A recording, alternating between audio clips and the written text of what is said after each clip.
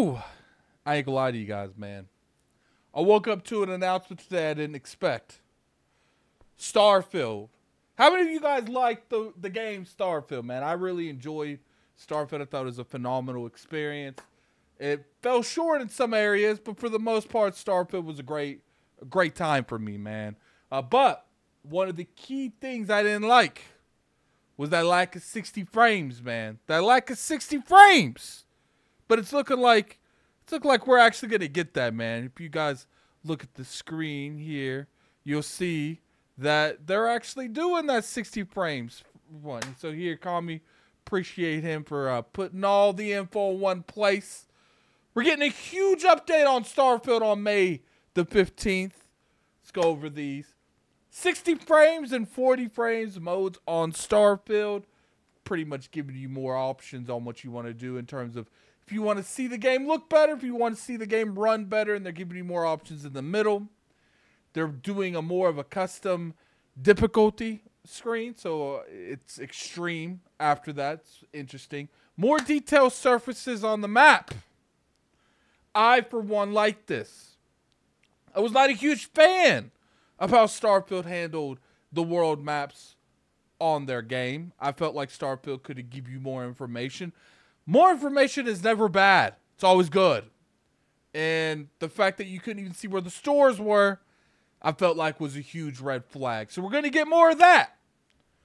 New ship customization. If you guys saw my review on Starfield, you'll know that that was one of the big things that I played in. It's one of the huge things that I love Starfield about was the ship combat, the ship gameplay in general, and the fact that I'll be able to customize the ships in general is huge for me.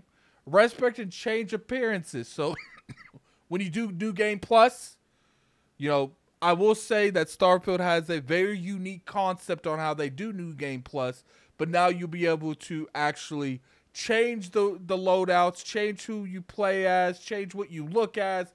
There's a lot of things going into that. Creation Kit going out to beta testers now. We're going to go big into the modding support. I think we've all said in terms of mod support, when Starfield gets to the point where they can, you know, do in-depth mods, it's going to be really big for them. And I think this is going to be, you know, the start of that. Land vehicles confirmed for a later date. Some of these maps, especially some of these land zones, it was annoying to just walk around. I feel like there should be a place you can go to buy land vehicles where you could just drop it off and, you know, drive around. Makes the game a lot more fun in a lot of ways. Look, Bethesda, thank you. Land vehicles, new ship customization, more details on your map, in 60 frame mode, performance mode for the Xbox Series X is a huge possibility. You know, we've all said this for a while, especially the 60 frames. The fact that you guys finally delivered that. Now, obviously, I will say, oh, this should have been their day one. But I'm not going to go against this because at the end of the day, they didn't have to do any of this. You know, Starfield was extremely successful regardless what you guys want to feel. And the fact that they made sure to just go ahead and give you the updates that we've been asking for is really going forward with this. You know, we got the expansion later on this year. That's probably when I'll jump back on it. But now, because they're giving you a 60 frames mode on the Series X, I'll be able to play the expansion on Xbox itself. Look, great moves, great updates for Xbox. I feel like Bethesda needed this for Starfield. You know, Starfield was definitely up and down in terms of how it was received by the industry and received by, you know, critics, the player base, people who enjoy Bethesda games. Feel like it was up and down. I, myself, solid 8 out of 10 game. Now, if these features was in their day one, it would have been closer to a 9 than an 8. Because especially the map section, sometimes when I'm looking on a map and I'm just trying to see if there's any stores, it was very frustrating if I couldn't find them. 60 frames was always important, regardless what happens. I feel like giving your consumers, giving the gamers who buy your games more options rather than less is always something you should thrive for. And that would have been very nice if that was a day one thing. Land vehicles would have been day one thing. I think this game would have been a substantial improvement over what we got with Starfield day one. And you can make a little bit of an argument on, is it okay for companies like this to give you a product such as Starfield and then within a year start improving aspects of the game?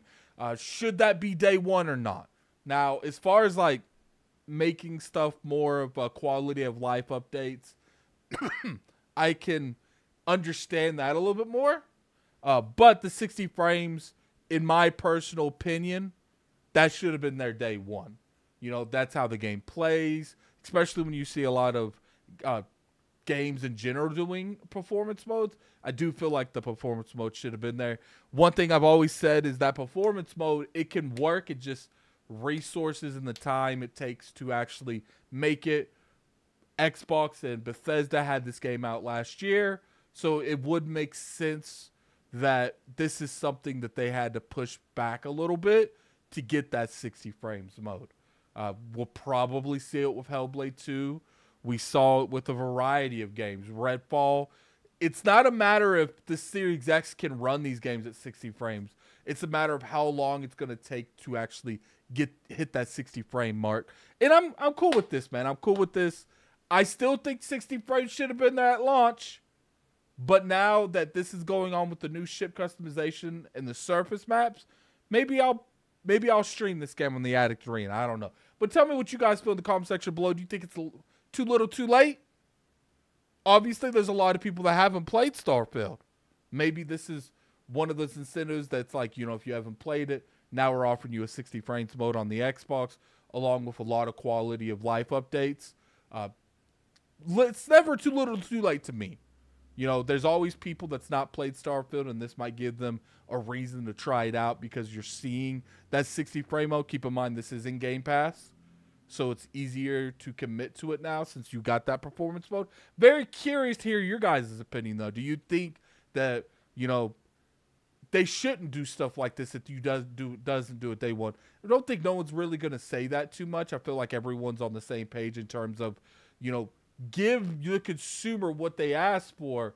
But I do think there is a debate and a solid discussion on whether or not it's right for companies to release these patches a year into the development when it should have been there day one. I'm very curious your guys' opinion on that. Put in the comment section below what you guys feel about that. If you guys enjoyed this video, definitely hit that like button. It's always appreciated getting more into the content creation.